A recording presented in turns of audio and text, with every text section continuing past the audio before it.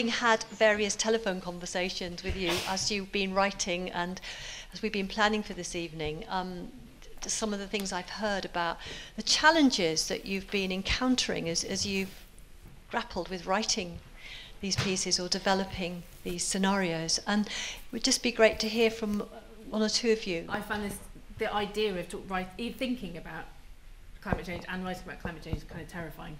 And I write very, I suppose, small scale stuff. I'm very interested in personal relationships, and the kind of the scale at which I write and the scale of climate change felt quite kind of divorced from each other. So for me, it was about trying to find the sort of human stories in a way to kind of look at the sort of personal dilemmas around climate change, I guess. I suppose trying to free myself from the idea that I was writing this big heavy stuff about this very important thing that terrified me was a real challenge as a writer, to try and to honour it but also get away from it so I could kind of find a creative voice. One of the writers who was at the Weatherfront's gathering, Jay Griffiths, quoted Emily Dickinson, and she said, "Tell the truth, but tell it slant." So don't directly go into it, because actually then you can diminish it. It's kind of writing propaganda, but not wanting to write propaganda, because I came at this with a completely biased view. I knew exactly what I thought about it, and that's the great thing about fiction, is you're not writing an academic summary of something and trying to be balanced. You have a point to make, and you can use language to do that. You very distinctly felt the anger coming through in your writing through the use of but I think it's language and the corruption really of language. To have anger, but have a sense of humour as well. Yes. Yeah. Otherwise, it's just more people shouting.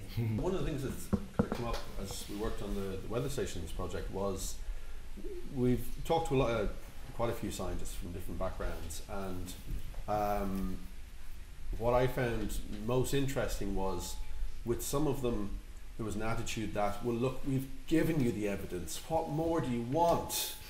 And the first question I asked, because I'm absolutely no expert on this, the first question I asked everybody who I thought was more expert than me was, if I didn't have the knowledge to understand, if I couldn't grasp the concept and the consequences of what's going to happen, why should I care? Why should I care? And part of that gap, the way it showed with the scientists that we met was, well, if you're selfish about it, if you want to be selfish about it, we can, And it was almost like, because you didn't understand, then therefore you were selfish because you weren't reaching out, you weren't trying to find out for yourself. And I think that's where storytelling has to come in, because you have to go to the people. You have to go and kind of translate almost. You have to be an interpreter. And one of the things that defines children's writing as opposed to other types of writing is, you are by definition not writing for somebody like you. You're writing for somebody who is like every other human on the planet, but they have less experience and less perspective. They're going to have lower language levels, so you have to go that extra bit to meet, because with any type of reading, the reader has to come to you. Reading is not passive, it's active. They have to do some of the work. What we're all challenged with here is we're taking what the experts know and saying, right, how do we bridge that gap? How do we get to the point where it becomes emotionally compelling rather than trying to explain fact-based evidence? And Selina and Sai and Zena, how did you work on that, collectively as a group? Well, the starting point was the conference itself, which raised a lot of discussion between us. We also initially were here with another poet, Dorothea Smart, so it began just by us getting together and just talking over one of the breaks and looking at who was in the room, who wasn't in the room, and that idea of going to the people, looking at some of the stories that maybe weren't in the conference, and looking at other cultures, and even a questioning of science and what is science, what is art, and looking at maybe some of the cultures around the world which rely on folk science and how valid that is. So they were our questions from a starting point. In terms of working together, like putting what we did together today, we were looking at playing with the idea of performance lectures. So to be able to have the slides going and have some sort of factual text prose going through it as well as like adding a poetic slant to it, was to kind of I guess to make it digestible in many levels. You guys were talking about it being such climate issues being such a big thing, whereas we were trying to look at it on a very local level with this specificity of it having being actually racialized culturally as well, what that means politically, dealing with issues around being oppressed and oppressed peoples, basically. So that's kind of like our entry point. And Zena, you work a lot with young people, don't you, on these issues, and which, you know, interrelated on social justice, climate justice, and as does Oisin. And it'd just be interesting to hear you just say a few words about working with that age group. So it's about listening to young voices and how they engage with the world that we know today. We see it completely differently to how they do. And so sometimes I feel there's a lot of complaints about young people being apathetic. But I sometimes think, well, are they just overwhelmed because they're human beings? They're attacked from so many different sides about what they are supposed to be or not supposed to be. So we could provide them a space with Shake. We provide them a space to just push all that noise out and just be, and let's see what voice you have going on inside you that you would like to share with us, or you would like to even share with yourself. It's about them having a relationship with themselves as well, a healthy one. The voice is there, it's just quiet or drowned out. So it's just an opportunity, it's a safe space for them to just be. Thank you. I'm now going to open up to the audience. And one thing that really interests me is that why there's not more and more high profile of this. This is a fantastic project, but considering the scale of the problem and the amount of response to it, it's massively disproportionately low, but you're the people that are actually doing the communication. So what drew you to it, and why do you think there's that gap? This has opened up a lot of conversations for me with other people that I might not have had those conversations before. For me, I think this has enabled me to make a jump from not really thinking about it or writing about it to it being part of what I'm talking about in my general practice, rather than turning it into climate change fiction, which was one of the things I struggled with. And for me, it was that it felt too big, and this has allowed me to make it to start somewhere. I think the language that we use is really, I think, is a big barrier to why more people aren't involved. And I think also, you know, we're talking about the stories we tell, but I think something that was really apparent to us are the stories that we don't tell. And I think, you know, if we include and normalise a lot of wider issues that involve more people, I think more people would be interested. Even looking, I mean, we talked about countries in the global south and diaspora, but even if you look at this country. Social justice and climate change are so completely interlinked that quite often what we view as a social justice story is also a climate change story. The imagery and the kind of facts that we associate with climate change tend to be about ice melting, rising sea levels, and these are big things that are hard to make very personal stories about. But actually there are plenty of personal stories that are affected by these things. What every writer is challenged with is, how do I make this personal to the reader? How do I get the reader to go, oh yeah, that moment where they relate? I think there is a major challenge in getting some of these facts across. And we have an advantage as writers because we can lie. Scientists can't lie. And this is why they keep getting caught, because scientists have to give caveats for everything they say. Well, we think it could be 1.2 degrees, but it could be as much as 1.4.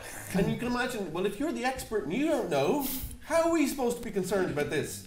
So writers can say, look, it's going to get bad. We need to do something about it. I'm going to make a disaster movie. There's going to be loads of people dying. And so we can kind of exaggerate, we can use emphasis where a scientist can't, because they're trapped by fact. They have to be as accurate as they can, because they know there's a whole lot of other scientists going to go, hang on a second now. You know, we're peer reviewing you now, and I'm telling you, get this wrong, your career's over. So we can lie, and we can exaggerate, and we can use dramatic effect. But we're not experts, so it's finding the balance. I think these big issues, climate change or species extinction, or these things we're sort of wrestling with, or social justice, they're kind of filtering out quietly, and we're probably not noticing it so much.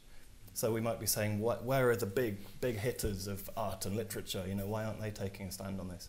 I don't think they need to, because it will reach them eventually, and in the meantime, everyone else is being influenced by these things. I think probably it's a much quieter process. Rather than being a big celebrity issue. I think that's not necessarily a good thing. I just wanted to ask you about working with young people. I don't know how many of you do, but whether or not for them growing up, whether or not for the younger people they feel it is a big issue, or whether they feel they're there are other things that are more important to them, whether it's already part of their understanding of the world because they would have been brought up on it.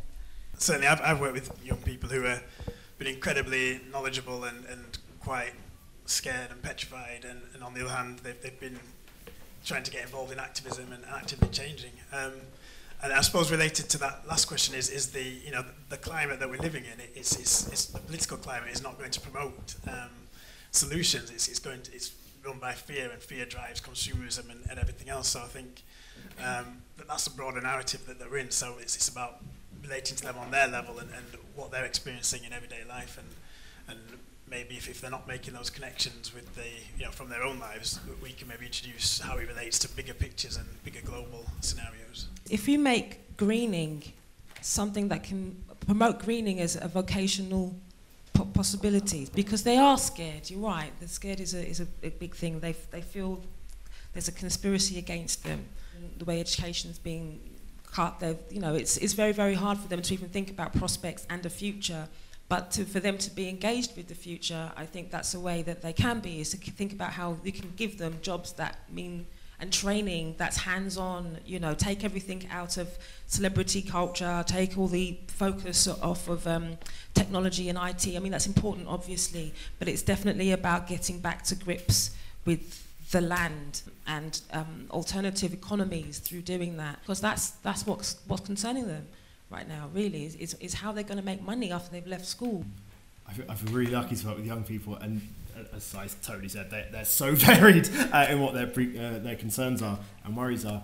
But I think there's been a general shift, and it was since the kind of economic crash in 2008. It's around the kind of more the day-to-day, and climate change doesn't feel like the day-to-day in the same way as paying rent and bills and how am I going to get a job? Oh, I've got A-levels and qualifications. No, I can't afford to go to university. What am I going to do?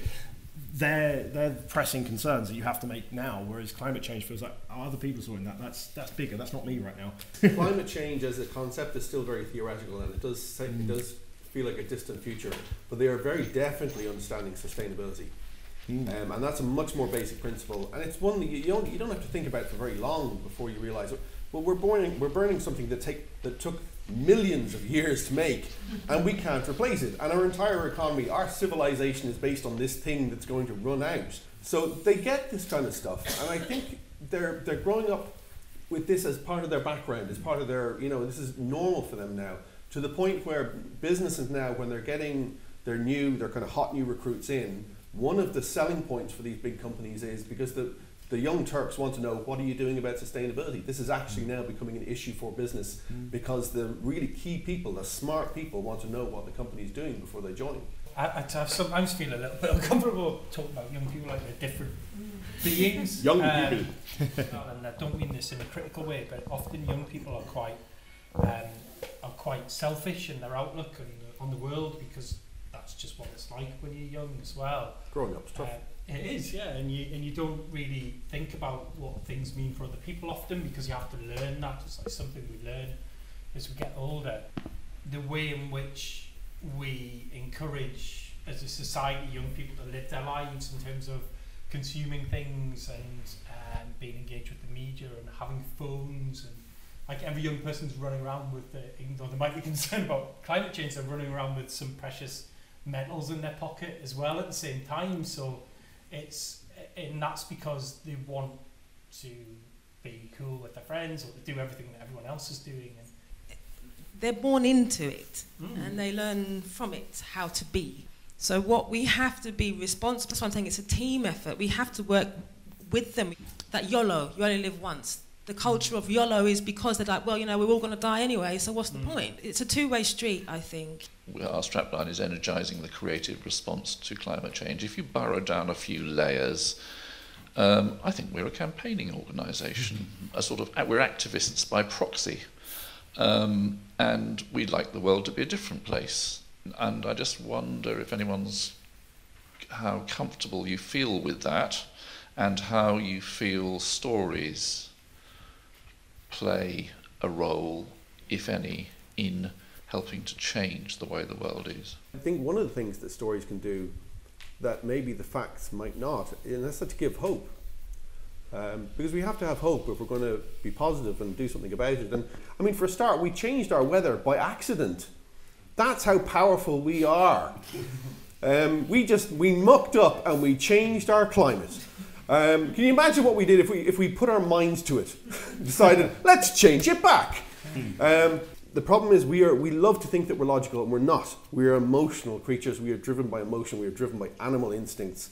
And stories engage that better than facts do. I think there's something about empathy and community as well, and kind of this narrative around climate change that if we don't work together, we are pretty screwed, and working against this kind of individualism and this whole social justice issue, and that, well, you might be all right now, but there are people currently who are affected by climate change. And for me, story is about enabling someone to step out of their world into another world, and to emotionally engage with that. And if you're stuck within, you know, the circles that have created these problems in the first place, then how much of a change can we actually anticipate? It's actually got to be new thinking and a diverse range of people. That is actually what's going to change things, and for that we need a new language, for that we need artists. The thing about stories as well is that they do allow us to enter different dimensions, and it flexes a muscle, our imagination, which I think, just if you go through the education system, you know, it's like you don't imagine, you just do as you're told. We need to always have stories because they are a part of our humanity. Grayson Perry was asked what's the role of art, and he said something like, artists don't have a role, they notice things. That's their role, is to notice things. They could notice the way the light falls on an apple, or they could notice how their government's oppressing them. Depends on the temperament of the artist. And I think talking about, I always feel a bit uneasy about this idea of the role of storytellers, like you have a job that you're kind of signed up to. I don't think storytellers do have a job, but we live in stories and we are stories, like you said. And one of the most important things I think we can do as storytellers is recognise that the story that we hear at the moment is a story. The narrative that humans are in control of everything, can change the weather like that when they want, that we have this kind of omnipotent power. That's only a certain way of interpreting events, and it's not the only way of doing it. Thank you. Thank all of you very much for an incredible evening. Thank you as well.